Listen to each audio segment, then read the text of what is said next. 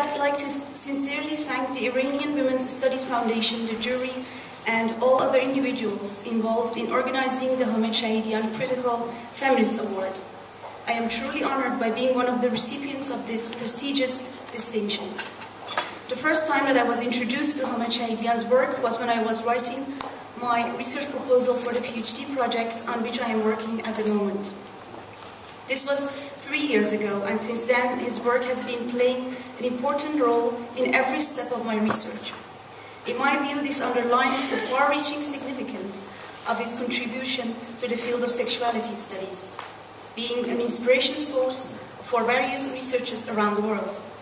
I am deeply grateful to the IWSF for considering my work worthy of this distinction and recognizing the great relevance of the topic of my paper, which in short concerns processes of identity construction in relation to cultural perceptions of sexuality.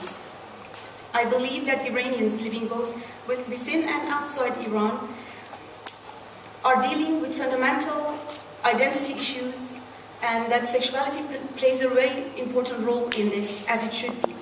Thanks to this award, I feel even more motivated and encouraged to continue working on this matter. Thank you for listening.